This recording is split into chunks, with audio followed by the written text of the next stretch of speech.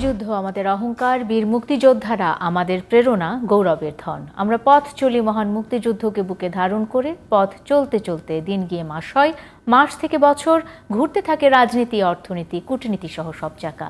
যুগ যুগ ধরে রাজনীতির সংজ্ঞায় যে জনগণই সকল ক্ষমতার উৎস, আদতে সেই জনগণ কতটুকু ভাগ পায় রাজনৈতিক চর্চায়? নতুন নতুন জোট, রাজনীতির মেরুকরণ, ভোটের খেলায় কি প্রভাব ফেলবে? মিলবে কি সমীকরণ? কি ভাবছেন নেতারা? জনগণই বা কি চিন্তা করছেন?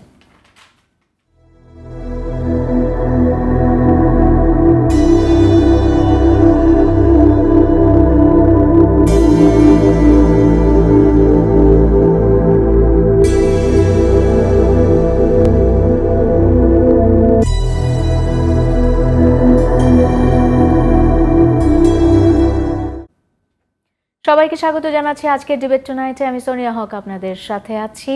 আজকে আলোচনার বিষয় রেখেছি বাংলাদেশে বইছে নির্বাচনের জোয়ার। নির্বাচনের জোয়ার কতটুকু বইছে, কিভাবে বইছে, কার কি মত, কার কি প্রতিক্রিয়া, সেসব জানতে আজকে আমার অতিথিরা আমার সাথে এরই মধ্যে যুক্ত হয়ে গেছেন। আজকে আমার সাথে যুক্ত হয়েছেন মোশাররফ আহমেদ ঠাকুর, সাংস্কৃতিক সংগঠক ও বিএনপি নেতা, 90-এর ছাত্র গণ অভ্যুত্থানের সময়ে জাতীয়তাবাদী ছাত্র দলের কেন্দ্রীয় নেতা, জাতীয়তাবাদী সামাজিক সাংস্কৃতিক সংস্থা জাসাসের কেন্দ্রীয় কমিটির সাবেক সাংগঠনিক সম্পাদক, শিক্ষক মোশাররফ আহমেদ ঠাকুর। আমার সাথে যুক্ত হয়েছেন অ্যাডভোকেট নুরুল আজহার, জাতীয় পার্টির চেয়ারম্যানের রাজনৈতিক উপদেষ্টা, advocate, text consultant, notary public, জাতীয় রাজস্ব বোর্ড, সভাপতি বাংলাদেশ ভ্যাট বার অ্যাসোসিয়েশন, সভাপতি বাংলাদেশ জাতীয় কর আইনজীবী ফেডারেশন, পল্লী বন্ধু পরিষদের আহ্বায়ক অ্যাডভোকেট নুরুল আজহার।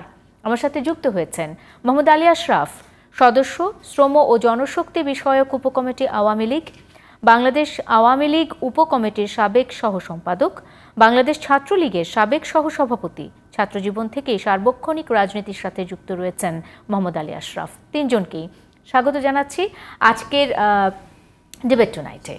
এবং যেমনটা বলছিলাম, বাংলাদেশে বইছে নির্বাচনের জোয়ার। আমি শুরুটা আজকে মোহাম্মদ আলী আশরাফ, অনেক বেশি আলোচনা, অনেক বেশি কথা না বাড়িয়ে আপনাকে দিয়ে আলোচনাটা শুরু করতে চাই। যেখানে বলছি যে বাংলাদেশে নির্বাচনের জোয়ার বইছে, সেখানে আমরা দেখতে পাচ্ছি যে একটি রাজনৈতিক দলের প্রধান কার্যালয়ে তালা ঝুলছে এবং অন্যদিকে আমরা দেখতে পাচ্ছি যে কিছু রাজনৈতিক দল তারা বেশ উৎসবের মেজাজেই মনোনয়ন ফর্ম তুলছেন, জমা দিচ্ছেন এবং সব কিছু মিলিয়ে তারা নির্বাচনের পথে এগিয়ে যাচ্ছেন। ঠিক দুটি একেবারে পরস্পর বিরোধী একটা চিত্র দেখতে পাচ্ছি আমরা, এবং এরই মাঝখানে আমরা বলছি অংশগ্রহণমূলক নির্বাচনের কথা, প্রতিদ্বন্দ্বিতাপূর্ণ নির্বাচনের কথা, গণতান্ত্রিক নির্বাচনের কথা বলছি আমরা, বিভিন্ন বিশেষণে বিশেষায়িত করছি নির্বাচনকে। আমি একটু আপনার কাছে জানতে চাই যে আসছে দ্বাদশ জাতীয় সংসদ নির্বাচন 2024, এই নির্বাচনটিকে আপনি কিভাবে ব্যাখ্যা করছেন? ধন্যবাদ আপনাকে, ধন্যবাদ জি টিভির দর্শক কলাকৌশলী এবং যারা এই অনুষ্ঠানটি উপভোগ করছেন, আমার সহ দুই বিজ্ঞ আলোচক সহ আপনাকে। দেখুন, বাংলাদেশের যে রাজনীতি, বাংলাদেশে আপনার স্বাধীনতার এই 52 বছরে আপনার যতগুলো আপনার নির্বাচন হয়েছে, বাংলাদেশের মানুষ আসলে রাজনৈতিক সচেতন এবং নির্বাচনটাকে ঈদ ফেস্টিভ্যালের মতো মনে করে, উৎসব। এটি আপনার হলো যে একেবারে তৃণমূল পর্যায়ে, অর্থাৎ ওয়ার্ড থেকে ইউনিয়ন, ইউনিয়ন থেকে থানা, থানা থেকে আপনার জেলা, জেলা থেকে আপনার ক্যাপিটাল সিটি, সর্বক্ষেত্রেই আপনার হলো যে চায়ের দোকান থেকে আপনার সর্বোচ্চ অফিস আদালত আলোচনায় থাকে রাজনীতি। এখন সেই ধারাবাহিকতায় যদি আপনি যান, তাইলে অবশ্যই বাংলাদেশের বর্তমান প্রেক্ষাপটে যে আপনার জানুয়ারির 7 তারিখ ভোটের যে তারিখ নির্বাচন করা হয়েছে, এর মধ্যে অলরেডি আপনার নির্বাচনী যে আপনার শিডিউল, আজকে আপনার হলো যে লাস্ট জমা দেওয়ার, এবং ক্রিয়াশীল যে রাজনৈতিক দলগুলো আছে, অর্থাৎ আপনার হলো যে জামাতকে বাদ দিয়ে অলরেডি আপনার 26 থেকে 27টা রাজনৈতিক দল আপনার হলো যে অংশগ্রহণ করছে। প্রত্যেকটা জেলা রিটার্নিং অফিসার এবং উপজেলায় আপনার নির্বাহী কর্মকর্তার অফিস থেকে শুরু করে রাজনৈতিক নেতা, কর্মী, জনগণ একাকার হয়ে একটি রাজনৈতিক যে উৎসব, যে আবহাওয়া তৈরি হয়েছে, এটি কিন্তু অস্বীকার করার নয়। কিন্তু আপনি যে বিষয়টির অবতারণা করেছেন যে আপনার হলো যে আরেকটি রাজনৈতিক দলকে আপনার বাদ দিয়ে কতটুকু উৎসব, আপনি দেখেন আপনার বাংলাদেশের স্বাধীনতার পরবর্তী আপনি ৭৫-এ বঙ্গবন্ধুকে হত্যার মধ্য দিয়ে যে আপনার ৯১ পর্যন্ত কিন্তু 2টি সাময়িক শাসনের মধ্য দিয়ে বাংলাদেশ আন্দোলন সংগ্রাম, আপনার অধিকার আদায়, গণতন্ত্র যে পুনঃপ্রতিষ্ঠা করা হলো, এই দীপেলি নূর হোসেনের রক্তের মধ্য দিয়ে যে গণতন্ত্র প্রতিষ্ঠা করা হয়েছিল, সেই গণতন্ত্র কিন্তু আপনার ১৯৯১ সালে বিএনপি ক্ষমতায় যেয়ে সেই আপনার নির্বাচনী কফিনে কিন্তু খালেদা জিয়া প্যারাক মেরেছিল। আপনার মনে আছে আপনার ১৯৯৬ সালের ভোটারবিহীন একটি নির্বাচন, তিনি বলেছিলেন যে বাংলাদেশে আপনার যে শিশু আর পাগল ছাড়া কেউ নিরপেক্ষ নয়। সেই নির্বাচনটিকে ১৫ দিনের মাথায় কিন্তু সেই আরেকটি নির্বাচন দিতে হয়েছে। তো তারই ধারাবাহিকতায় আবার দেখেন দেশরত্ন শেখ হাসিনা ৯৬ সালে ক্ষমতায় যে ২০০১ সালে কিন্তু আপনার সুষ্ঠুভাবে ক্ষমতা হস্তান্তর করেছে।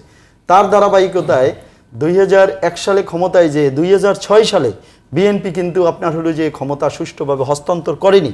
তার ধারাবাহিকতায় আগুন সন্ত্রাসী, হরতাল, অবরোধ, বাংলাদেশকে জিম্মি করা এবং তত্ত্বাবধায়ক সরকারের নামে যে আপনার প্যাটার্ন ফর্মুলা, সেইটার কফিনে প্যারাক মারা, অর্থাৎ বিএনপির আন্তর্জাতিক সম্পাদককে আপনার বয়স বাড়িয়ে KM হাসানকে তত্ত্বাবধায়ক সরকারের যখন প্রদান করার অপচেষ্টা করা হলো এবং আজিজের মতো লোককে নির্বাচন কমিশন দলীয়করণ করা হলো এবং রাষ্ট্রপতিকে এই সমস্ত কি এই ঘটনার প্রেক্ষিতে কি বিএনপিকে একেবারে কোণঠাসা করে না সেটা না, একতরফা নির্বাচন করতে যাচ্ছেন? আপনার দেখেন আপনি যদি আপনার হলো যে রাষ্ট্রবিজ্ঞানী প্লেটের কথা বলেন যে আপনি রাজনীতিতে অংশগ্রহণ না করার শাস্তি হলো তুমি তোমার চেয়ে নিচু এবং অযোগ্যদের দ্বারা শাসিত হবে। আজকে নির্বাচন কি? নির্বাচন হলো যে জনগণের ভোটের অধিকার। একমাত্র নির্বাচন হলো যে একটি সরকার পরিবর্তনের একটি মাধ্যম, একটি প্রক্রিয়া। তাইলে আপনার সেই জায়গাটায় না অবশ্যই প্রতিদ্বন্দ্বিতা আছে। আপনারা কাদের সাথে প্রতিদ্বন্দ্বিতা করছেন আসলে একটু আজকে আপনি দেখেন, আপনার আমাকে বলতে দিতে হবে, আজকে আপনি ধরেন বাংলাদেশের আপনার যদি আপনার ৯১ থেকে বর্তমান ২০২৪ পর্যন্ত যে নির্বাচনগুলো হয়েছে ৯১, ৯৬, ২০০১, ২০০৮, ১৮, ১৪ এই যে নির্বাচনগুলো হয়েছে, বাংলাদেশে যদি নির্বাচনী আপনার আলোচনা বা ক্ষমতার পালা বদলে আপনি পরোক্ষ প্রত্যক্ষ এবং যেভাবেই আলোচনা করেন 3টি রাজনৈতিক দল আপনার হলো যে বাংলাদেশের যে ক্ষমতার পালা বদলে আপনার এই জায়গায় ফ্যাক্টর হিসেবে কাজ করে।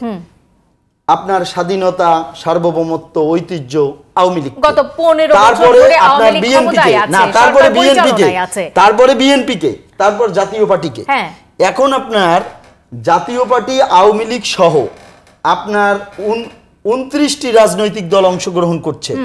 যদি আপনার দ্বিতীয় রাজনৈতিক দলটি অংশগ্রহণ না করে তাহলে তৃতীয় রাজনৈতিক দলটি কিন্তু আপনার, না আমি শেষ করে দিচ্ছি, আপনার তার ভিতরেও বিএনপির 3টি অংশের 2টি অংশ আপনার রাজনীতিতে অংশগ্রহণ করছে।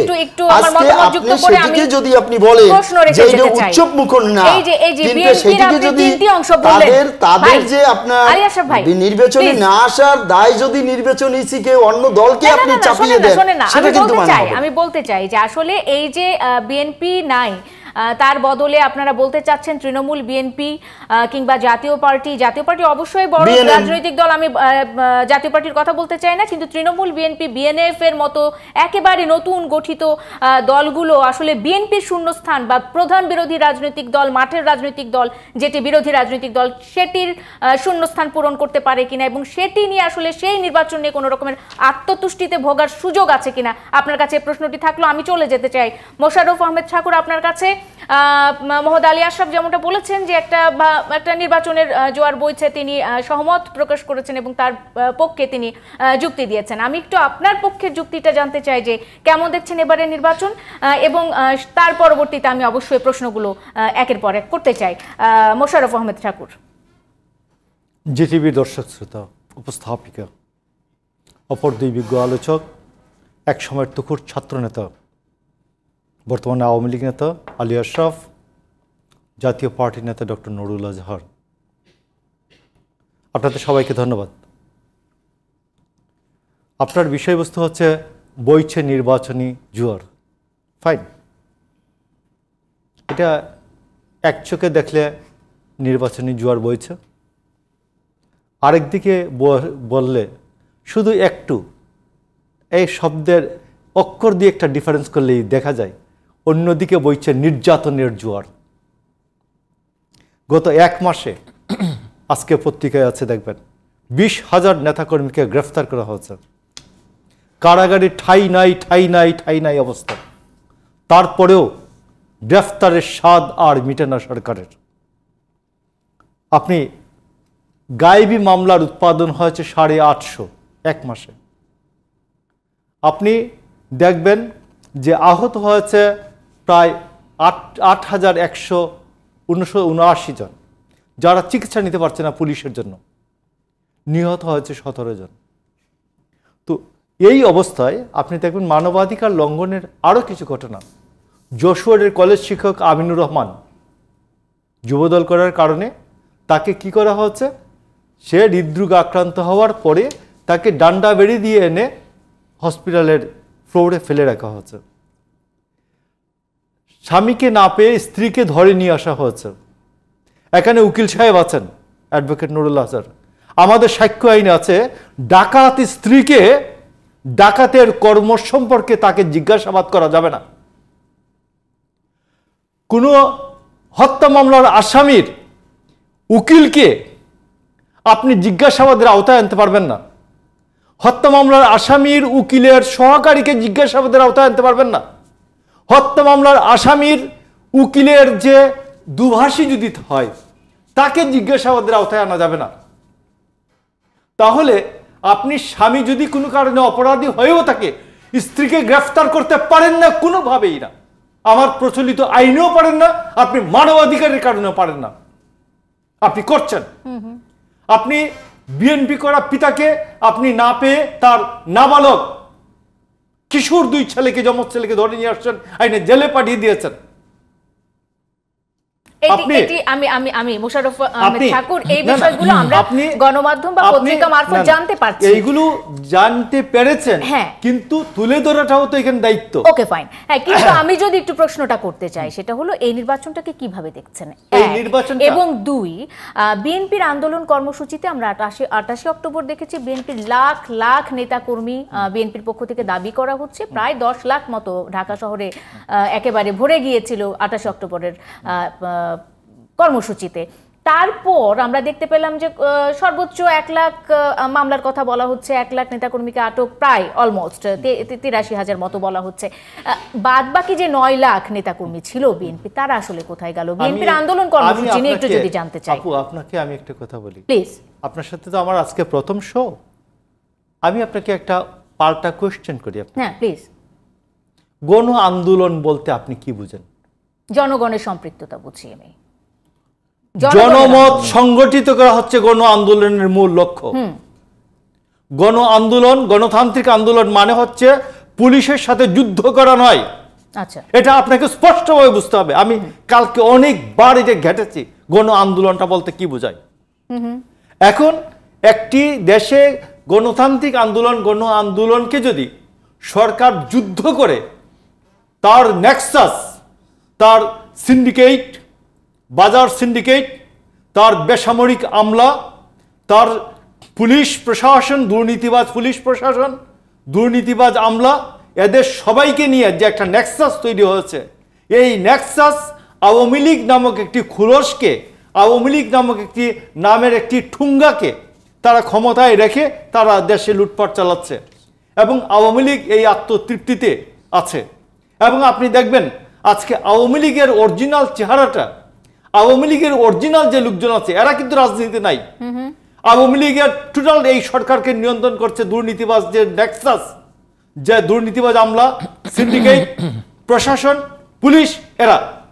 আজকে অপোজিশনের যে সমস্যাটা, এই নেক্সাস আওয়ামী লীগকে গিলে খেয়েছে, মানে সরকারি দলকে গিলে খেয়েছে, এই নেক্সাস সরকারকে গিলে খেয়েছে, এই নেক্সাস রাষ্ট্রকে গিলে খেয়েছে।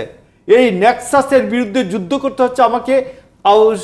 আওয়ামী লীগের নামে যে দাঁড়িয়ে আছে, যে তার সাথে সরকারের সাথে রাষ্ট্রের বিরুদ্ধে, এই ত্রয়ী একটা 3টা জিনিসকে যারা গিলে খেয়েছে, নেক্সাস যুদ্ধ করছেন আপনারা। এই নেক্সাস রাষ্ট্রকে গিলে খেয়েছে, আমি শব্দটা বলেছি। ওকে ওকে, এই রাষ্ট্রের নামে নেক্সাস আমাদের সাথে অপোজিশনের সাথে যুদ্ধ করছে। এই যুদ্ধের বিরুদ্ধে আমাদের উপর যে অপোজিশনের বিরুদ্ধে যে চাপিয়ে দেওয়া যে যুদ্ধ, এই যুদ্ধটার ক্যারেক্টার পৃথিবীর অন্য কোনো, আমি রাষ্ট্রবিজ্ঞানের একজন ছাত্র, পরে আইনের ছাত্র, সেই ক্ষেত্রে আমি খুব ভালো করে দেখেছি এই ধরনের নেক্সাস ফেসিবাদে, মুসলিনের ফেসিবাদের সময় ছিল না। Okay fine. এবং এই ধরনের নেক্সাস ভাঙার ক্ষেত্রে আসলে বিএনপি দুর্বল হয়ে যাচ্ছে, কারণ বিএনপির কি আসলে সাংগঠনিক শক্তি একেবারেই তলানিতে পৌঁছেছে কিনা অভিযোগ আছে। একটি নতুন জিনিসের বিরুদ্ধে এটা এক্সপেরিমেন্ট রীতিমতো, যে আমরা আইয়ুব খানের স্বৈরাচার দেখেছি এবং অন্যান্য স্বৈরাচারগুলিকে আমরা মোকাবেলা করেছি, বাংলাদেশের মানুষ মোকাবেলা করেছে, এবং বিভিন্ন সূত্রগুলি অলরেডি আবিষ্কৃত, অলরেডি পরীক্ষিত। একটি নতুন পথে যখন হাঁটতে হচ্ছে, এরর, ট্রায়াল এন্ড এরর, মানে এই আন্দোলনটা আপনাদের জন্য একটা নতুন এরর এন্ড ট্রায়াল বেসিসে আমাকে আগাতে হচ্ছে। কোথাও ভুল হচ্ছে, কোথাও শুদ্ধ হচ্ছে, আবার কোথাও আগাতে হচ্ছে, কোথাও পিছাতে হচ্ছে। Okay fine. আমি মোশাররফ আহমেদ ঠাকুর, এই যে আপনারা বলছেন যে এরর অ্যান্ড ট্রায়াল, এই প্রসেসে আপনারা এগোচ্ছেন, আপনাদের আন্দোলন কর্মসূচি নিয়ে বিএনপি এগোচ্ছে, এবং এখানে আসলে ভুল কোথায় হলো, 28 অক্টোবরের পর আসলে বিএনপি হঠাৎ করে দুর্বল হলো না শক্তিশালী হলো, এই বিষয়গুলো নিয়ে নিশ্চয়ই আপনার কাছে আবারও ফিরে আসবো। আমি একটু অ্যাডভোকেট নুরুল আজহারকে যুক্ত করতে চাই আলোচনায়। অ্যাডভোকেট নুরুল আজহার, প্রথম থেকে আমরা দেখতে পাচ্ছিলাম যে জিএম কাদের সাহেব বারবার বলছিলেন যে নির্বাচনে তিনি অংশগ্রহণ করতে চান না, এই দলীয় সরকারের অধীনে সুষ্ঠু নির্বাচন সম্ভব নয়, এবং পরবর্তীতে আমরা বারবার এখন দেখতে পাচ্ছি যে তিনি একেবারে 300 আসনে 289টি আসনে একেবারে প্রার্থী মনোনীত করে নির্বাচনে যাওয়ার সিদ্ধান্ত নিলেন। কিন্তু প্রথম থেকে রওশনের সাথে তিনি বারবার নির্বাচনে যাওয়ার কথা বলছিলেন, হঠাৎ করে তিনি গতকাল তার সিদ্ধান্ত জানিয়ে দিয়েছেন, এবং আজকে আমরা পত্রপত্রিকাতে দেখতে পেয়েছি যে তিনি নির্বাচনে যেতে চান না, দলের পক্ষ থেকে তিনি কোনো রকমের সহায়তা পাচ্ছেন না, এমনটি তিনি বলতে চেয়েছেন। আসলে ঠিক এই রকম একটা সুস্পষ্ট বিভাজন দলের মধ্যে প্রথম থেকেই বলা হচ্ছে, আপনারা কিন্তু বলছেন যে না, কোনো বিভক্তি নাই। সেক্ষেত্রে এই বিষয়টিকে আপনি কিভাবে ব্যাখ্যা করছেন আপনার দৃষ্টিকোণ থেকে, এবং এই অবস্থাটা, সামগ্রিক প্রেক্ষাপটটা আসছে নির্বাচনে আপনাদের ভোটে কোনো রকমের প্রভাব ফেলবে কিনা? চ্যালেঞ্জ একটা তো তৈরি হয়ে গেল। ধন্যবাদ আপনাকে এবং আজকে জিটিভি দর্শকবৃন্দকে এবং আমার সাথে বিশিষ্ট দুজন আলোচক আছে, তাদের ধন্যবাদ ও সালাম দিয়ে আরম্ভ করতেছি। আপনার যে কথাটা বলছেন যে আমাদের চেয়ারম্যান জিএম কাদের স্যার যেটা বলছিলেন, প্রথম থেকে বলছেন যে নির্বাচনে আসবেন না, ওনার শর্ত ছিল যে এই নির্বাচন ইলেকশন কমিশনের মাধ্যমে কিন্তু নির্বাচন হইতে পারে, এই কথা উনি বলছে। কিন্তু আপনি লক্ষ্য করছেন কিনা জানি না, হইতে পারে, আমাদের কিছু শর্ত ছিল, অনেকটাই শর্ত তারা আশ্বস্ত করছে যে এটা হবে, ফ্রি ফেয়ার এবং ক্রেডিবল নির্বাচন হবে। এখন অংশগ্রহণমূলক এবং প্রতিযোগিতামূলক কিন্তু এটা আমরা বলছিলাম, কিন্তু সেটার ওনারা এখনো কিছু জানায় নাই, বা ইলেকশন কমিশনে বলছে এটা আমার দায়িত্ব না, আমি চেষ্টা করবো এটা কতটুকু কী করা যায়। আর যেটা বললেন যে আমাদের জাতীয় পার্টির চেয়ারম্যান, এবং আপনি মনে করেন 290টা আসনে আমাদের এই যাবৎ আপনার নমিনেশন দেওয়া হয়েছে, আমরা আশা করি যে আমাদের সুষ্ঠু সুন্দর আমরা নির্বাচনমুখী দল, যার কারণে আমাদের আমরা নির্বাচন করবই, এটাই হলো আমাদের চিন্তাভাবনা। তবে শেষ বলতে তো আর কোনো কিছু নাই। আবার তারপরে আপনি যদি ধরেন যে এই ট্রাম্প কার্ডটা যে শেষ পর্যন্ত জনগণ বা ভোটের কি হইতে পারে, ট্রাম্প কার্ড কিন্তু এখনও জাতীয় পার্টির হাতেই আছে, দুই দলের ক্ষেত্রে এটা প্রযোজ্য। তো এখন মনে করেন যে আমাদের দুই দল বলতে যে এখন তো আওয়ামী লীগ আছে, বিএনপিও যদি কোনোদিন ক্ষমতায় যাইতে চায় তখনও জাতীয় পার্টির তার প্রয়োজন পড়বে। তার কারণ আমাদের দেশটা কিন্তু দুই খণ্ডে বিভক্ত হয়ে গেছে অলরেডি 52 বছর পরে। এখন আপনি এটা জোড়া লাগানোর আমার মনে হয় না আর কোনো সুযোগ আছে। দুইটা বড় নির্বাচন গেল দলীয় সরকারের আন্ডারে, সেইটা প্রশ্নবিদ্ধ থাকার পরেও কিন্তু 18 সালে কিন্তু বিএনপি কিন্তু নির্বাচনে অংশগ্রহণ করছে। যেসব কারণে নির্বাচন বানচাল হয়ে গেল, ওনারা কিছুদিন আগেও ওনারা মনে করেন সংসদ থেকে ওনারা কি করলো যে পদত্যাগ করলো 7 জন, কিন্তু সেই কাজটা হয়তো ওনাদের দিক থেকে ওনারা মনে করে ভালো, আমার দিক থেকে যদি জিজ্ঞেস করেন আমি মনে করি এটা কোনো ক্রমের সুযোগ, কারণ ওনারা তো করতে পারে না। এখন ওনারা যে কর্মসূচি দিতেছে সেই কর্মসূচির এগেনস্টে আজকে দেখলাম যে আবারও উনি রবি সোমবারে ওনারা অবরোধ দিচ্ছে, অবরোধের বদলে ওনারা বড় ধরনের আন্দোলনে যাবে, কীরকম ঘেরাও কর্মসূচি, এটাতে কতটুকু সফলতা হবে আমি জানি না।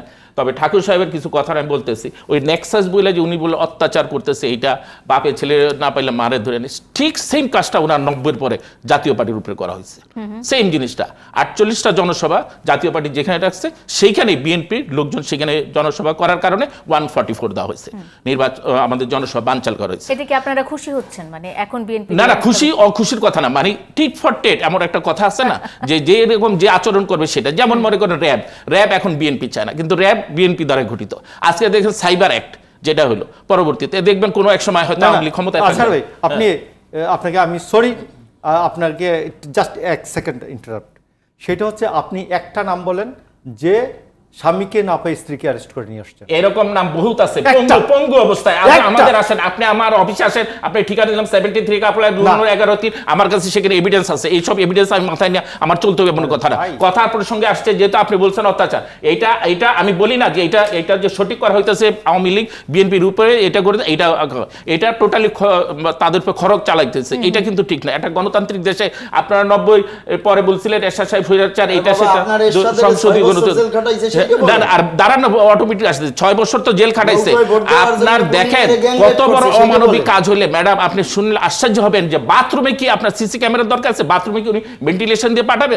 শুনেন, যে কোনো সেনাপ্রধান যখন ক্ষমতা আসে যে কোনো কারণে, দেশের সার্বিক কল্যাণে হোক, দুর্যোগপূর্ণ কারণে হোক, যে কোনো, যখন উনি ক্ষমতা বাহিরে চলে যায় অথবা ক্ষমতাচ্যুত হয় তখন হয় সুইসাইড করে মারা যায় অথবা দেশ থেকে পালিয়ে যায় অথবা নির্বাচন বর্জন করে। আমাদের এরশাদ সাহেব কি সেটা করছিল?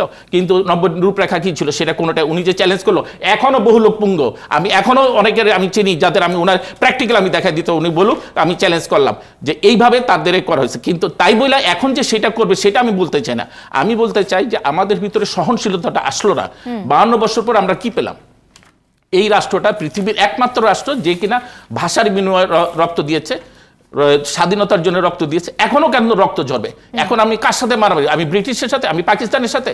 আজকে আমার টাকা পয়সা বিভিন্ন দেশে চলে যাবে। ওনাদের সময় 5 বার চ্যাম্পিয়ন হয়েছে, এখন আবার যে হারে টাকা পয়সা বিভিন্ন দেশে চলে দিয়েছে। একটা সামান্য পেতি নেতা দেখা যায় 15-20 কোটি টাকা দিয়ে আপনার বেগমপাড়ায় বাড়ি করবে, তারা আপনার সাইপ্রাসের টাকা পাচার করবে, পানামায় টাকা পাচার করবে। এই টাকা পাচার করার জন্য তারা যখন বলছিল যে 22 পরিবার আমার রাষ্ট্রের গিলা খেতেছে পুরো পাকিস্তান, আজকে আমরা কোথায় গেছি? সেটা করতে করতে এখন 2 লক্ষ লোকের কাছে আমরা জিম্মি হয়ে গেছি। 2 থেকে আড়াই কোটি লোক চাঁদাবাজির সাথে সম্পৃক্ত, তাদের সংসারই চলে চাঁদাবাজি করে। এই ধরনের নৈরাজ্য সৃষ্টি হলে আপনি কি কোনোদিন কোনো ধরনের সুফল পাইতে পারেন ফিউচারে? আপনার জেনারেশন কি বলে? আপনার সন্তান এখন স্কুলে, আমার সন্তান স্কুল ইউনিভার্সিটিতে পড়ে, তারা যদি দেখে যে আমারই এক কলিগ সে ছাত্রলীগ আওয়ামী লীগ যুব দল করে সে কোটিপতি হয়ে গেছে, বহু কিছু সম্পত্তির মালিক হয়েছে, তাহলে আমি পড়াশোনা করে লাভ কি? এই যে মানসিকতা, আমাদের হীন মানসিকতা যে আমি বাঁচবো, আমি খাবো, আমার সন্তান খাবে, আমার পরিবার খাবে, আর কেউ যেন না করতে পারে। আজকে এই হানাহানিটা কেন? 2টা দল যখন আপনার ওই যে চিঠি নিয়ে যখন পিটার হাস সাহেব আসছিল তখনই তো আওয়ামী লীগের একটা বড় সুযোগ ছিল, উনি কিন্তু ডাইকা বসতে পারতো, যেহেতু মানে যে কোনো উইদাউট এনি কন্ডিশনে বলা হয়েছিল যে 3টা দল একসাথে বসার জন্য শেষ দিন। কিন্তু তখনও যদি ইচ্ছা করতো যে শেষ দিনের পরও যদি চেষ্টা করতো, যেহেতু নমিনেশন তো ফাইলিং এর ডেট গেছে মাত্র আজকে, তো সেই হিসাবে কিন্তু বসতে পারতো, বসেও একটা সমঝোতা ইচ্ছা করলো। সরকারের সদিচ্ছা আন্তরিকতার কোনো 2টা দলেরই সদিচ্ছা নাই। একজনের কথা হইল যে প্রাইম মিনিস্টার অধীনে কোনো নির্বাচন হবে না, তারা রিজাইন করতে হবে। আর প্রাইম মিনিস্টারের কথা হইল যে তারা খুনি, আসামি, দাগী, তারপরে তারা দেশদ্রোহী, তাদের সাথে আমি বসবো না। তো এই দুই রোখার মধ্যে নিষ্পেষিত হইল 17 কোটি লোক, আমরা সহ। বিএনপির শূন্যস্থান আসলে কোনোভাবেই পূরণ করা সম্ভব কিনা? তৃণমূল, বিএনপি, বিএনএম কিংবা বিএসপি, এই যে নতুন নিবন্ধিত দলগুলো, এই দলগুলো আসলে বিএনপিকে মানে সেইভাবে আপনারা যে বলছেন প্রতিনিধিত্বমূলক একটা নির্বাচন, সেটি আসলে প্রমাণ করা সম্ভব কিনা শেষ পর্যন্ত? দেখুন, অনেকগুলো প্রশ্নের অবতারণা, আর বিশেষ করে আপনার উদ্দেশ্যে আমি বলি, মোশাররফ ঠাকুরের জায়গায় আপনার অবস্থানটা না নিয়ে আমাকে একটু আগে বলতে দিতে হবে। সো দেখুন, আমি কোনো কিছুই অস্বীকার করি না, নেক্সাস অবশ্যই তৈরি হয়েছে। সেই নেক্সাসটা কিসের নেক্সাস? সেই নেক্সাস খারাপের বিরুদ্ধে ভালোর নেক্সাস। আজকে আপনি দেখেন 1,21,00,000 লোক ভুয়ো ভোটারের বিরুদ্ধে নেক্সাস। বাংলাদেশে হানা ভোট যে তামাশার ভোট হয়েছিল সেটার বিরুদ্ধে নেক্সাস। 96 সালের 15ই ফেব্রুয়ারি যে ভোটারবিহীন নির্বাচন হয়েছিল সেইটার নেক্সাস। নেক্সাস তৈরি হয়েছে আপনার নৌকোয় ভোট দেওয়ার জন্যে পূর্ণিমাকে গ্যাংরেপ করা হয়েছিল। নেক্সাস তৈরি হয়েছিল আপনার জাতীয় পার্টির যে সাবেক প্রেসিডেন্ট এরশাদকে 6 বছর জেল খাটিয়েছিল। নেক্সাস হয়েছে এলিভেটেড এক্সপ্রেস এবং পদ্মা সেতু এবং বিদ্যুতে স্বয়ংসম্পূর্ণ বদলে দেয়া বাংলাদেশের যে এক রূপ, সেই মিলিয়ে দেশরত্ন শেখ হাসিনার নেতৃত্বে সেই নেক্সাস তৈরি হয়েছে। আজকে যদি আপনি বলেন যে প্রতিহিংসার রাজনীতি বঙ্গবন্ধুর দল কখনো করে না। প্রতিহিংসার মধ্য দিয়েই জন্ম হয়েছে বিএনপির। আজকে আওয়ামী লীগ 1970 সালে আপনার আইয়ুব খানের বিরুদ্ধে বঙ্গবন্ধু নির্বাচনে গেছে। 70 থেকে 2014 সাল পর্যন্ত আওয়ামী লীগ কখনো আপনার সেই সাময়িক শাসনের বিরুদ্ধেও নির্বাচন করেছে, বিএনপির দুঃশাসনের বিরুদ্ধেও নির্বাচন করেছে। আওয়ামী লীগ জানে একটি গণতান্ত্রিক প্রক্রিয়ায় নির্বাচনই হলো একমাত্র আপনার ক্ষমতার পালাবদলের পথ। আর সংসদীয় গণতন্ত্রে রাজপথকে আবার অবরুদ্ধ করে আগুন সন্ত্রাসী হরতাল অবরোধ দিয়ে জনগণকে জিম্মি করে নয়, নির্বাচনে অংশগ্রহণের মধ্য দিয়ে জনগণের আপনার প্রতিনিধিত্ব করাই হলো যে নির্বাচন। আজকে বাংলাদেশে আপনি দেখেছেন, আপনার বাংলাদেশে রাজাকার জামাতকে পুনর্বাসন করে বাংলাদেশকে একটি জঙ্গি রাষ্ট্র করতে চেয়েছিল। যখন আপনার 2004 সালে আপনার দুর্নীতি এবং সন্ত্রাসকে কন্ট্রোল করতে পারেনি, তখন র্যাবের সৃষ্টি করে নির্বিচারে মানুষকে হত্যা করেছিল। আজকে সেই বাংলাদেশে 15 বছর যদি আপনি দেখেন, সেই 15 বছরে আপনার হরতাল নেই, জ্বালাও পোড়াও নেই, যেদিকে তাকাবেন টেকনাফ থেকে তেঁতুলিয়া, রূপসা থেকে পাথুরিয়া, বাংলাদেশের এমন কোনো জায়গায় নেই যে উন্নয়ন হয়নি। আপনার যে বাংলাদেশে বিদ্যুতের দাবিতে রাজপথে আপনার গুলি করে হত্যা করা হয়েছে, সারের দাবিতে গুলি করে হত্যা করা হয়েছে, আজকে সে জায়গায় স্বয়ংসম্পূর্ণ। বাংলাদেশে এবারে নির্বাচনকে সামনে রেখে বিএনপিকে শুরু থেকে ভাঙার চেষ্টা করেছেন, এটা সত্যি? আওয়ামী লীগ কখনো কাউকে ভাঙার চেষ্টা করে না। আপনার একটি গণতান্ত্রিক শাসন ব্যবস্থায়, একটি গণতান্ত্রিক রাষ্ট্রে যার যা জনগণের কাছে আপনার ম্যানিফেস্টো কি, জনগণকে কি প্রতিশ্রুতি দিয়ে আপনি রাজনীতি করেন? রাজনীতি একটি মহান পেশা। রাজনীতি হলো যে জনগণের জন্য, দেশের জন্য, জনগণের কল্যাণের জন্য। আওয়ামী লীগের প্রার্থী হলেন বিএনপির ভাইস চেয়ারম্যান শাহজাহান ওমর, এটি আসলে কোন ভাবে আপনি দেখেন, একটি গণতান্ত্রিক রাষ্ট্রে একটি দল থেকে আরেকটি দলে অংশগ্রহণ করা সেটা তার স্বইচ্ছের ব্যাপার। আপনি বিএনপি আপনার 14 থেকে আপনার আগুন সন্ত্রাসী ধ্বংসাত্মক কার্যকলাপ করে দেশটিকে পিছিয়ে দিতে চাচ্ছে।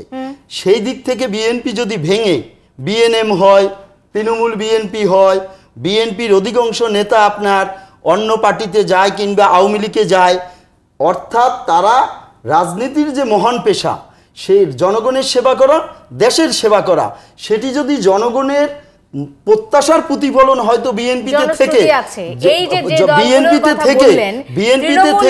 বাদ দিয়ে আমি যেটা বলতে চাই, এই দলগুলোকে শুধুমাত্র সরকার তার দল ভারী করার জন্য আওয়ামী লীগের মতো একটি দল, আওয়ামী লীগের দল ভারী করার মতো বঙ্গবন্ধুর দলে কাউকে আনার দরকার নাই। জাহাজের সাথে আপনার নৌকো ভিড়েবার দরকার নাই। জাহাজের সাথে সকলে নৌকো ভেড়ে বাংলাদেশে আওয়ামী লীগ হলো যে স্বাধীনতা, সার্বভৌমত্ব,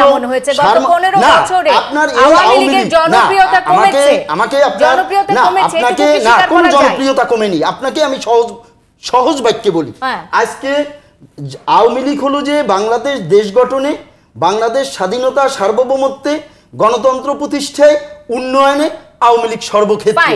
কিন্তু আওয়ামী লীগকে আপনার এখন যদি আমি গতকালকেও একটা টকশোতে বলছি যে আপনার যদি আর্জেন্টিনা কিংবা ব্রাজিলের খেলা হয় তাইলে দর্শক উপভোগ করে, সেটা আপনার হলো যে প্রতিযোগিতামূলক হয়।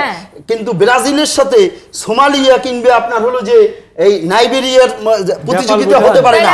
আজকে না এখন একজন খেলোয়াড়ের কাজ কি, একটি দলের কাজ কি? তার কাজ হলো যে এক এবং অভিন্ন। তার কাজ হলো গোল দেয়া, উইন করা। যদি একটি রাজনৈতিক দল না যায়, যদি একটি রাজনৈতিক দল আপনার অংশগ্রহণ না করে, সেই দায়ভার সেই দায়ভার ইস্যু নেবে না, সেই দায়ভার একটি রাজনৈতিক দলও নিবে না, সেই দায়ভার জনগণও নিবে না, সেই দায়ভার তাকেই নিতে হবে। ওই প্রশ্নতেই আসে তো, আমি তো ওই প্রশ্নতেই দাঁড়াচ্ছি যে আপনারা এখন আসলে সোমালিয়ার সাথে খেলছেন তো মনে হচ্ছে অনেক। কখনোই না। আপনি আজকে দেখেন, একটি যদি আপনার সেই আর্জেন্টিনা না খেলতে চায়, যদি আপনার ব্রাজিলকে ভয় পায়, সে মাঠ ছেড়ে চলে যায়, তাইলে তার প্রতিযোগিতার যে দলগুলো আছে তার কাজ কি? এক এবং অভিন্ন। আপনি শেষ করে দিচ্ছি। তার কাজ কি? এক এবং অভিন্ন। দেশকে গঠন করা, দেশকে উন্নয়ন করা, দেশকে পৃথিবীর মানচিত্রে একটি আত্মমর্যাদাশীল রাষ্ট্র হিসেবে প্রতিষ্ঠা করা, আপনার আবর্জনাকে পরিষ্কার করে রাস্তা বিনির্মাণ করা, যাতে জনগণ শান্তিতে থাকে। আজকে যদি সে জায়গায় বিএনপি অংশগ্রহণ না করে, সে দায়ভার তো আরেকটি অন্য দল নিতে পারে না। আমি বলি, আপনি বলছেন যে আন্তর্জাতিক মহলে একেবারে এই নির্বাচনটিকে গ্রহণযোগ্য করা, সমস্ত কিছুর মানে সুসম্মান প্রতিষ্ঠা করা, সবকিছু বলছেন, কিন্তু আজকে যে নির্বাচনটি হচ্ছে সেটি আসলে আলটিমেটলি আন্তর্জাতিক অঙ্গনে বাংলাদেশের ইমেজ কি ধরে রাখতে পারলো কিনা? অবশ্যই পারছে, কারণ সেটি তো আপনার 7 তারিখের জন্য ওয়েট করতে হবে আপনাকে। ওকে ফাইন, আমরা 7 তারিখের জন্যই আসলে অপেক্ষা করতে চাই। মোশাররফ আহমেদ ঠাকুর, আপনার কাছে আসতে চাই। বিএনপির অর্জনটা কি একটু যদি আমাকে খোলাসা করে বলতেন, বিএনপি আসলে কি করলো বা কি করতে চাচ্ছে? যা আপনি বিরতির আগে বলছিলেন প্রতিদ্বন্দ্বিতাটা কেমন। আচ্ছা যাই, আমরা ওখানে আসছি আপনার জায়গায়। তো আমি আলী আশরাফের জায়গায় বলি, আলী আশরাফ বলেছে যে কি সোমালিয়ার সাথে ব্রাজিলকে যদি হাত পা বেঁধে জেলখানায় পাঠাইয়া বা গ্যালারিতে রেখে সবাইকে, আর্জেন্টিনা বলেছে বিএনপিকে, কিন্তু সে তো এখন আর্জেন্টিনা যদি গোল, আর্জেন্টিনা তো বিশ্বকাপে এখন চ্যাম্পিয়ন, এই মুহূর্তে চ্যাম্পিয়ন আর্জেন্টিনা। আমি আর্জেন্টিনা আর আওয়ামী লীগ, আর্জেন্টিনা আছে, আওয়ামী লীগের আছে, আর্জেন্টিনা আছে, এই জন্য বলি। তো বেঁধে রেখে সোমালিয়া, সুদান, ভুটান, নেপালের সাথে যদি খেলে চ্যাম্পিয়ন হতে চায়, আওয়ামী লীগের এই অসুখে পেয়েছে। তো আপনি দেখেন বিএসপি, বাংলাদেশ সুপ্রিম পার্টি, একটা মৌলানাদের দল, এদের কোথাও সাইনবোর্ড নজরে পড়েছে, কোনো আন্দোলন নজরে পড়েছে? বিএনএম কোথাও কোনো আন্দোলন নজরে পড়েছে? তৃণমূল, বিএনপি কোথাও কোনো আন্দোলন নজরে পড়েছে? এরা সবাই গিয়ে হাট বসায় কোথায়? প্রধানমন্ত্রী লঙ্গরখানায় যায়। তারা আন্দোলন করবে কেন? তারা তো নির্বাচন করতে চায়। না, প্রধানমন্ত্রী লঙ্গরখানায় গিয়ে বলে যে আমি প্রধান বিরোধী দল হতে চাই। আচ্ছা, প্রধান বিরোধী দল হতে চায় যে সে সরকারি দলের কাছে গিয়ে হাত পাতে যে আমারে আসন দেন, এটা হলো নমুনা। অথচ একই সাথে এই নাগরিকত্ব, গণসংহতি আন্দোলন, জুনায়েদ সাকির, গণ অধিকার পরিষদ, এরা আজকে মাঠে 10 বছর ধরে মাঠে আছে। এদেরকে দেয় না, কি বলে, নিবন্ধন দেয় না। তো এই সাক্ষীগোপাল নির্বাচন কমিশনের আন্ডারে একটা সরকারের মতামতের বাইরে, সরকারের ইচ্ছার বাইরে একটা নির্বাচন হবে, এটা আমাকে বিশ্বাস করতে হবে? গেল 2। আপনি 28শে অক্টোবরের পর আপনি দেখবেন ক্রিমিনাল জাস্টিস সিস্টেমকে পৃথিবীর ইতিহাসে এইভাবে ব্যবহার করা হয়েছে কোথাও নাই, এমনকি মুসলিনীর আমলেও না, ক্যাম্বোডিয়ার হুনসেনের সময়ও না। আজকেও দেখেছেন আজিজুল বাড়ি, হেলাল সহ অনেককে কারাদণ্ড দেওয়া হয়েছে 2 বছর 3 মাস। এবং এইগুলোতে কিরকম 2 জন পুলিশ আর 2 জন নর্মাল সাক্ষী, 2 জন পাবলিকরা বলছে আমরা দেখি নাই, শুনি নাই, কিছুই জানি না। পুলিশ 2 জন বলছে, পুলিশের জন্য একটা নতুন আইন তারা রূপ বিধি জারি করেছেন যে এফআইআর এ যাহা লেখা আছে তাহাই বলতে হবে তাকে, পুলিশকে চার্জশিট দিলে। এবং এই পুলিশের সাক্ষীর উপর বেস করে 2 বছর 3 মাস, 2 বছর 1 মাস, 2 বছর 2.5 বছর করে সাজা দিয়ে যাচ্ছে। এর মধ্যে 1 মাসের মতো অন্তত 600 নেতাকর্মীকে সাজা দেওয়া হচ্ছে। এর মধ্যে 150 আমাদের ক্যান্ডিডেট আছে যারা পার্লামেন্ট ইলেকশন করে, এরা হাইকোর্ট থেকে একটা আইন বাইর করেছে, রুল নিয়েছে যে 2 বছরের বেশি সাজা হলে আর ইলেকশন করা যাবে না। অথচ এরশাদ সাহেব এই 2018 পর্যন্ত ইলেকশন করেছে, তার বহু সাজা হয়েছে। আপনি চুপ থাকেন, আমি বলছি, আমি তো বললাম কথাটা ছিল এফিলিয়েট ডিভিশন থেকে সাজা কনফার্ম না হওয়া পর্যন্ত ফাইনাল। সেই সাজা মাথায় রেখে নির্বাচন করা যাবে। আর এখন বলছে যে একটি নিম্ন আদালতে সাজা হলেই এফিলিয়েট ডিভিশন থেকে বেরিয়ে না আসা পর্যন্ত সাজা করে ইলেকশন করা যাবে না। আপনি দেখেন মুফাজ্জল হোসেন চৌধুরী মায়ের 17 বছর সাজা আছে, 13 বছর সাজা আছে মোয়াখা আলমগীরের, এরা সবাই ইলেকশন করেছে। তো এটা তো আইনটা নতুন করা হলো হাইকোর্ট থেকে। কোন মামলায় উনি ইয়া পাইছে, সাজা পাইছে বলেন একটা, তো মানে সাজা পাওয়ার আগ সাজা যদি পেও থাকে এই আইন তো সেই সময় ছিল না, পড়তো না পড়তো সেটা দেখা যেত। এবার কি সেই সব আমি শুনেন ভাই মোশাররফ আহমেদ আজহার ভাই, আমি কিন্তু স্লোগান দেওয়া লোক, আমি যদি মনে করি ডিস্টার্ব করব আপনাকে, আপনি একটা কথা বলতে পারবেন না প্লিজ। আমি একটু যুক্ত করি, সেটা হলো এবারে কি ক্রিমিনাল জাস্টিস সিস্টেমকে, ক্রিমিনাল জাস্টিস সিস্টেমকে ব্যবহার করে যে নৈরাজ্যটা, বিচারিক নৈরাজ্যটা করা হচ্ছে, যে জুডিশিয়াল এনার্কি করা হচ্ছে, ওয়ার্ল্ড হিস্ট্রিতে এই জুডিশিয়াল এনার্কি নাই। তো এই জন্য আমি আজকে বলছি, আজকে ডেভেলপমেন্টের নেক্সাসের কথা বলা হচ্ছে। একটি সিলেট ময়মনসিংহে একটা সুন্দর গল্প আছে, ঘর জামাই যদি বাড়ির সংসারের দায়িত্ব দখল করে, তাহলে দক্ষিণমুখী বাড়ির সামনের পুকুরের দক্ষিণ পাড়ে একটা ল্যাট্রিন বানায় এবং এটি হলুদ রং করে, যাতে হাওর থেকে বহু দূরের থেকে দেখা যায় এই রং একটা ল্যাট্রিন হয়েছে। মানুষকে বলে যে এই দেখেন উন্নয়ন কাহাকে বলে, বাড়ির দক্ষিণ পাশে পুকুরের পাড়ে বড় করে একটা ল্যাট্রিন বানাচ্ছে।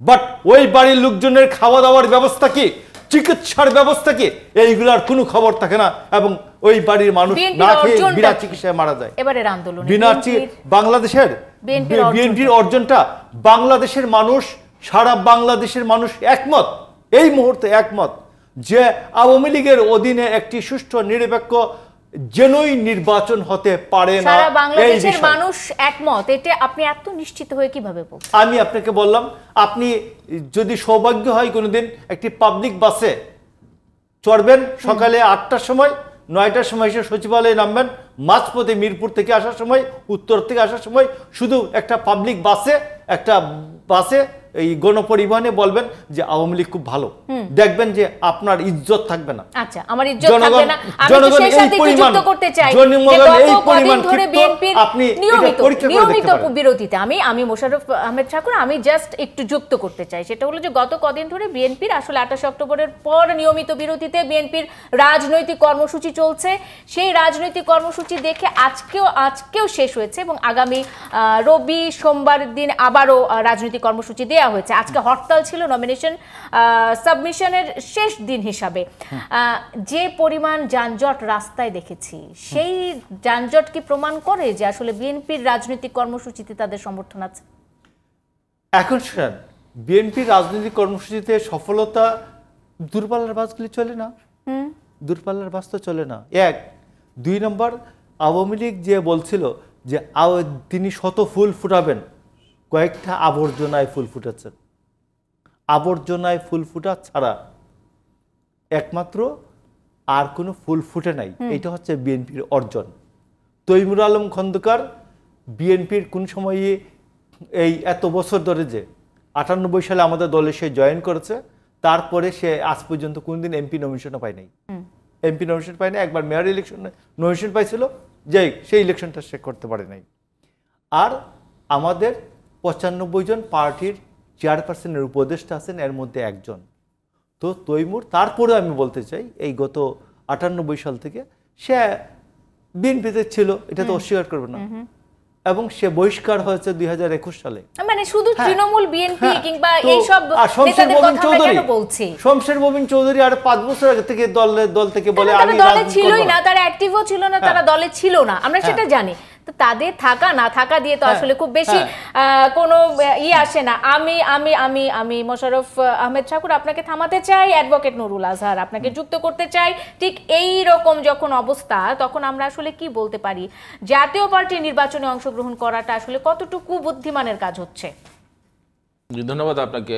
জাতীয় পার্টি নির্বাচন করার কারণ হলো, আমরা আগেই বলছি আমরা নির্বাচনমুখী। আমরা যেই শর্তগুলি দিয়েছিলাম ইলেকশন কমিশন ম্যাক্সিমাম উনি মেনে নিয়েছেন, যার কারণে আমরা নির্বাচনে প্রতিনিধিত্ব করতেছি।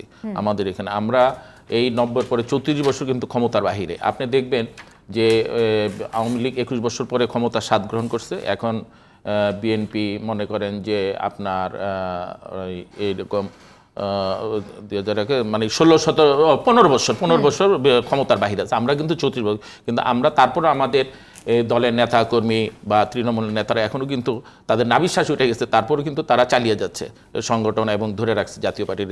যেহেতু আমরা হোসেন মোহাম্মদ এরশাদ স্যার আমরা ভালোবাসি, সেই কারণে জাতীয় পার্টি করি। তো এখন মনে করেন যে নির্বাচনে না গেলে কি এটা একটা সুফল হয়ে আসবে? আপনি মনে করেন যে বিএনপি যে আন্দোলন করতেছে, আন্দোলন কোথায় সুফল? এই যে আপনি বললেন যে প্রচুর গাড়ি ঘোড়া চলতেছে, আগের চেয়ে তুলনামূলক বেশি গাড়ি চড়ে চলতেছে। এখন বাসে উঠে যদি আপনি জিজ্ঞাসা করেন যে আপনি আওয়ামী লীগরা পছন্দ করেননি, সবাই হুড় করে যেগুলো মারলো ধরলো, এটা তো প্রতিফলন দেখতেছেন। আন্দোলন যদি যেমন মনে করেন ডিসেম্বর একবার 10 তারিখে যে বড় আন্দোলন হয়েছিল, মনে করছিল যে অনেকে আমার ফোন করে বলছে যে এটা এইভাবে আন্দোলন না করে যদি সমঝোতার মাধ্যমে, এর আগে আপনি আমার একটা কোশ্চিন হয়ে গেছিলেন যে সরকারের এটা দায়িত্ব কি ছিল সংলাপের ব্যাপারে। অবশ্যই এটা সরকারের অগ্রণী ভূমিকা, এটা সরকারই পারে সবকিছু চেঞ্জ করে, যেহেতু সে ক্ষমতায় আছে।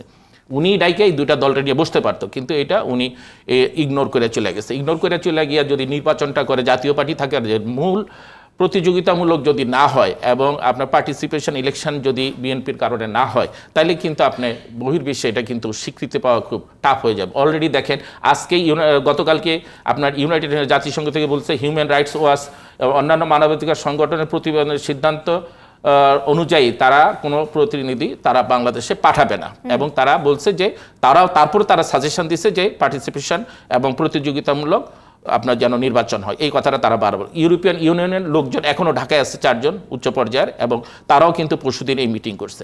আজকেও দেখবেন যে যদিও মিটিংয়ের ফলাফল জানা যায় না, পিটার হাস সহ সচিবের পর্যায়ে মিটিং হয়েছে এই যে ফরেন, ওনারা বলছে, এবং আমার মনে হয় যে সেক্রেটারি সাহেবের সাথে হয়েছে আওয়ামী লীগের, উনি বলছেন এটা রুটিন মাফিক, যে উনি বিদেশে গেছে এটা এসে এইখানে একটা রিপোর্ট করতে হয়, ওই হিসাবে নাকি মিটিংটা হয়েছে। কিন্তু যত কথাই বলে আলোচনার এক ফাঁকে তো অবশ্যই এই ধরনের কথাগুলো হয়েছে যে বারবার তো আমেরিকা বলতেছে আমরা কারো দলের পক্ষে না, আমরা এই 2-3টা শর্ত চাই।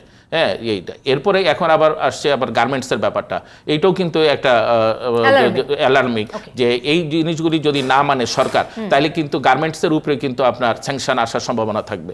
কিভাবে? যে মনে করেন যে শ্রমিক অধিকারের ব্যাপারটা যদি এখন শ্রমিকরা যদি বলে যে একজন বেতন পায় 80,000, 90,000, 1 লাখ, 2 লাখ টাকা, আর আমি 12,500 টাকা পার ডে যদি আপনি ধরেন, যে ওনাদের যে বেতন নির্ধারণ রয়েছে, এটা আমি মনে করি আরেকটু বাড়াইলে পারতে প্রধানমন্ত্রী চেষ্টা করলে বা ইয়ে করলে। কেন আমি বললাম যে আসলে কিন্তু গার্মেন্টস ব্যবসায়ীরা প্রচুর ধনাঢ্য ব্যক্তি, বুঝছেন, কিন্তু তারা যখনই হিসাব করে শুধু শ্রমিকের ক্ষেত্রে যে হিসাবটা আটকায় যায়। আমি এইটা আমেরিকা এখন সর্বোচ্চ আমাদের কি সমস্যা হতে পারে ট্রেড এবং হিউম্যান রাইটস, এই বিষয়গুলো নিয়ে এই দুইটা হিউম্যান রাইটস, হয়তো বা মার্কিন যুক্তরাষ্ট্র নতুন করে কোনো স্যাংশন দেওয়ার সম্ভাবনা মোহাম্মদ আলী আশরাফ, মোশাররফ আহমেদ ঠাকুর, অ্যাডভোকেট নুরুল আজহার, অসংখ্য ধন্যবাদ। সময় আমার হাতে একেবারে শেষ হয়ে গেছে, নিশ্চয়ই আরো একদিন আরো বিস্তারিত আলোচনা করব। দর্শক, আপনারা যারা এতক্ষণ সঙ্গে ছিলেন ডিবেট টুনাইটের, আপনাদেরও ধন্যবাদ। শুভরাত্রি।